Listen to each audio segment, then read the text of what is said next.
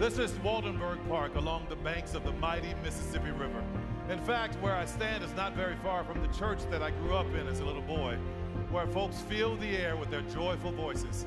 Well, tonight we'll hear many amazing voices performing hugely popular songs in fresh and surprising ways. I'm honored to be your host and storyteller tonight.